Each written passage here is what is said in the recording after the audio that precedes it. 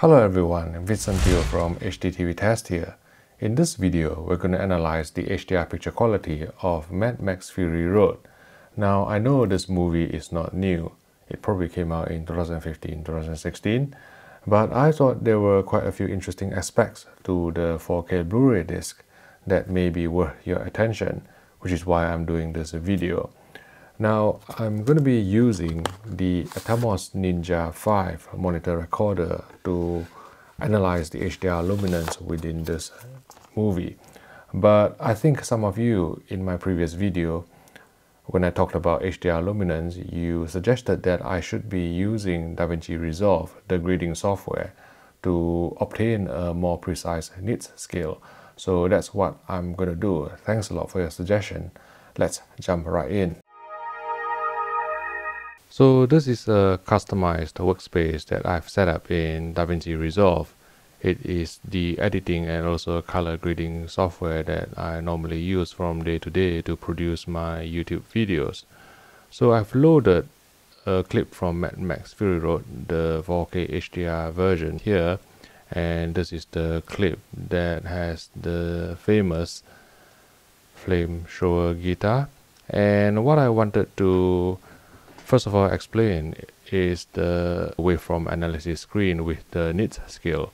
So if you remember my previous video talking about HDR luminance, the Atomos Ninja 5 monitor recorder only presents the data in terms of video stimulus, but here we have managed to adjust the scale such that it represents the nits or the luminance. So you can see here would be 100 nits, and each additional bar would be an additional 100 nits. So let's say here 200 nits, 300 nits, 400 nits, 500 nits, 600 nits, and all the way to 1000 nits. And then this will be 2000 nits, 3000 nits, 4000 nits, all the way up to 10,000 nits.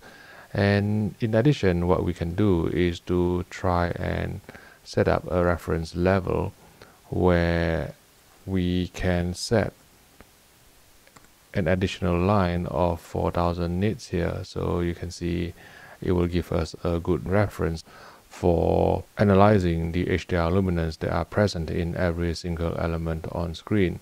So let's scrub forward a bit, and you can see here that the flames of the guitar probably reached around 4000 nits. Now, to make this slightly clearer, what we can do is to brighten the waveform, and maybe we would like to use the extend function in DaVinci Resolve as well. What this will do is to provide a clearer range, the maximum value that each element on screen will reach. So you can see some bits here actually exceed 4000 nits around here.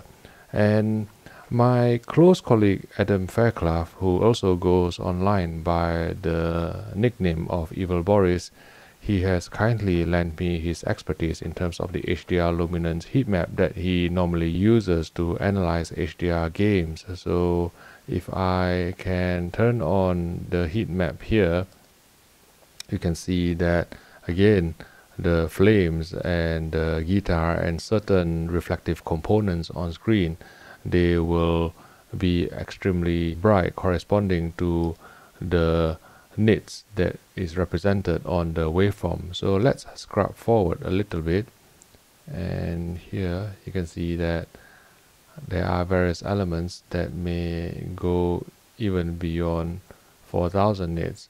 Now, what I wanted to focus here would be this really shiny reflection here along the vehicle. And whenever I watch Mad Max Fury Road, I have never failed to be impressed by this reflective light here. And the reason is because it's very close to 4000 nits, even probably exceeding 4000 nits. And if we actually go to the parade screen, you can see that the blue subpixel actually goes very close to 10,000 nits. And this is why in the metadata of the disk itself, the MaxCLL is actually more than 9,000 nits, actually very close to 10,000 nits, and it is caused by this blue subpixel here. So if I actually scrub forward and backwards, you can see that it is this blue component within this reflective. Again, let's use Adam's heat map to visualize. You can see that it's around 3000 and then jumping up to 4000 nits for the reflections along the vehicle here.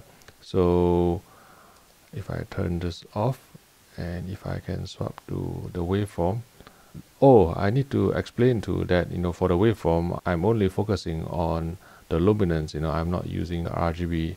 If I switch to RGB, then it will actually represent all the RGB components on screen, but we are only focusing on luminance at this moment. So you can see that it is close to somewhere between 3000 and 4000 nits, probably 3500 nits here. But if you take the individual component, the blue subpixel goes up to near 10,000 nits, which is why the MaxCLL is close to 10,000 nits on this particular disk. But let's go forward. Again, if I turn on the heat map here, you can see just how impressive the HDR impact is on this particular scene.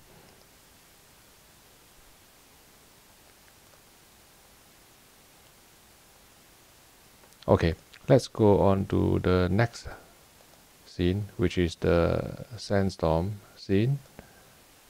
And if I can first of all switch the heat map off so that we can analyze the waveform in the first instance. So the lightning around say 3000 nits. Turn this on.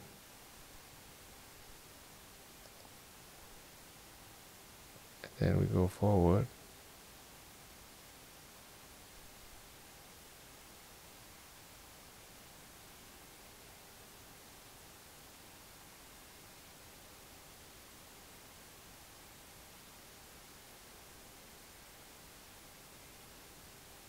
I probably should try and find a bookmark function in DaVinci Resolve to help me through this, but let's try.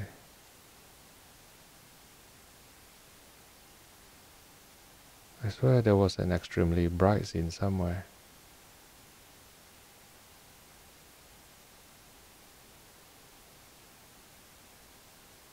Right, just around here. Okay, you can see that it's 4000 nits and it's exceeding 4000 nits by a bit. If we go to the parade, it is still 4000. So the MaxCLL of above 9000 nits was actually generated by the previous scene where the reflection is, but in this lightning scene you can see that if we analyze just the luminance and if we turn on the heat map, it's just So yes, I think this is a disk that fully utilizes the HDR luminance. I think Mad Max Fury Road, the 4K Blu-ray disc. First of all, I like using it because it's got a killer Atmos soundtrack, one of the best out there. And also there are several elements within the movie itself that allows me to immediately tell whether something is off with an HDR display or not.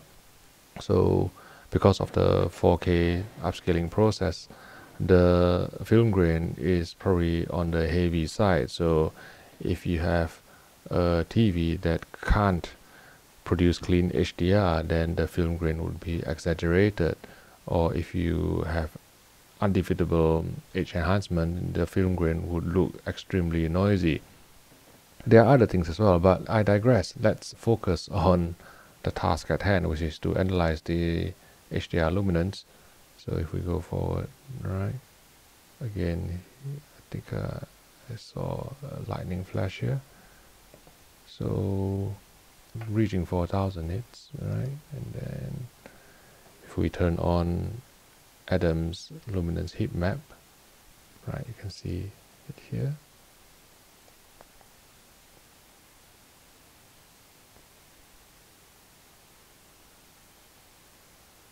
Right, let's see these explosions.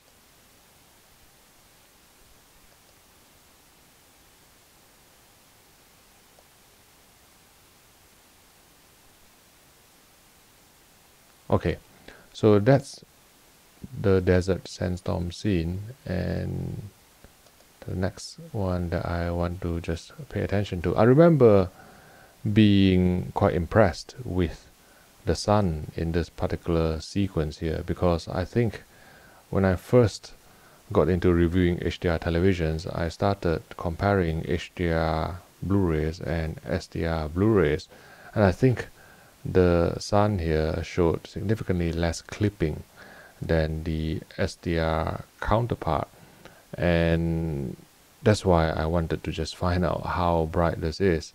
And it is not as bright as I thought. It is only around 500 nits if you look at both the heat map system here, and also if you pay attention to the waveform. It probably reaches around, say, 200, 300, 400, 500, around 500 nits, which is verified by the heat map as well.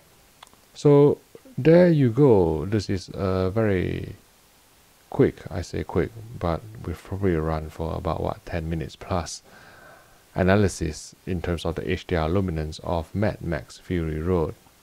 So hopefully you found this video useful. Now I don't know whether this video will gain any traction, because I think my previous video talking about HDR luminance using the Atomos Ninja 5 only gained around 15,000 views. So I'm not entirely sure whether an old movie like this will be able to generate much interest among you guys.